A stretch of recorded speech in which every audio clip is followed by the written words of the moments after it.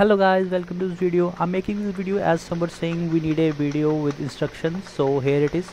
First we have to boot in the BIOS by repeating or pressing del button. For some it can be F12 or F8. So in this video I'll be telling you how to enable resizable bar, TPM and secure boot.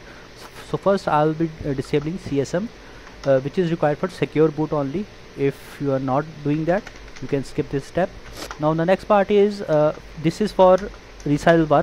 First we have to enable 4G decoding and then resizable bar. That's it for resizable bar. So now let's move on to the next part, in which we have to enable TPM first. Let's go to the CPU configuration, and now for AMD CPUs users we have to select AMD CPU FTPM. I'm not sure about the latest ones, so and for Intel user it can be TPM 2.0, and I think for new users too. Now let's move on to secure boot, enable it. As you can see right now it's asking for us to disable CSM first. So the settings are not saved. We disabled the CSM first, but it's not saved right now. For changes to take place we have to save the changes first and reboot it to the BIOS again. Now let's save the changes and boot it again to the BIOS.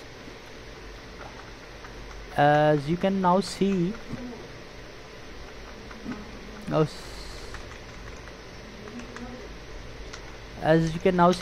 I'm able to enable it, but it's showing not active. For changes to take place we still we have to again save the changes and again boot it to the BIOS first.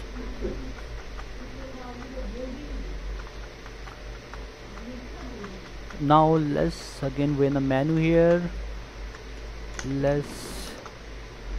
As you can see, secure boot is enabled and it's active, and also you can check resizable bar. Resizable bar is also enabled here. So that's it guys, that was the video. So if you like it, don't forget to subscribe the channel.